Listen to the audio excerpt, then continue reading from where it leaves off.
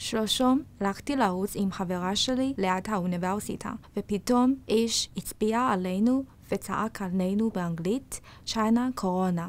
זה נורא. ממש. אבל יש הרבה סינים שנתקלו בדברים אלה. קוראים לי שירה, בסינית הונג שיו. איך? הונג שיו. הונג שי? הונג שיו. הונג שיו. לא, שיו. שיו. הונג שיו. זה לא שיו, זה שי. שי. שי. שי. כן, קרוב. הונג שיו. נכון. הונג שיו.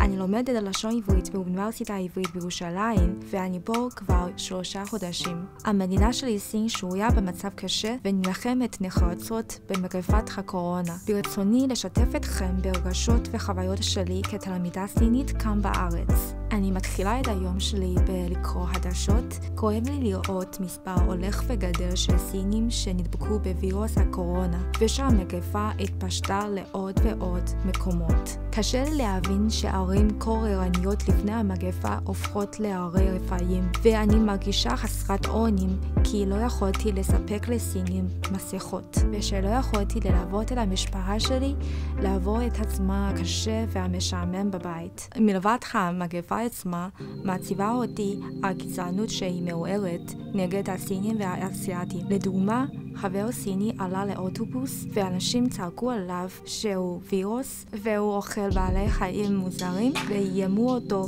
לצאת מפה מיד. למזלי, לא נתקלתי בדברים אחרים. חברים ישראלים שולחים לי הודעות ושואלים אותי האם הכל בסדר איתי ועם המשפחה שלי. הם דואגים לי ומנחמים אותי כל רגע שאני עומדת להתמודד בגלל המספרים המדכאים. כאן אני חשה חום ואכפתיות. לפני כמה ימים הצטלמתי בסרטון מחמם לב עם סטודנטים מסין, מארץ וגם ממדינות אחרות שלומדים באוניברסיטה העברית. בסרטון נמסרו תקווה, עידוד וברכות בקול רם מירושלים לסינים ובמיוחד לתושבי ווהאן. כאן אני רואה תמיכה וטוב לב. גם ראיתי בווייבו שכוכב ישראלי סיני הצליח למצוא 100,000 מסכות ולהטיס אותם יחד עם טון שלם של כפפות וגלימות רפואיות לסין, למרות שבוטלו כל הטיסות הישירות לסין והקשיים עם המסמכים והמכס.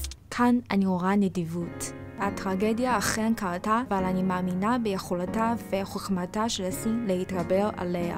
אני מחכה בכיליון עיניים לבוא היום שהווירוס ייכנע לנו. אני עומדת לצידם של הסינים, ותודה רבה על התמיכה האדירה מישראל. מה החלום שלך? להיות מרצה לעברית בסין.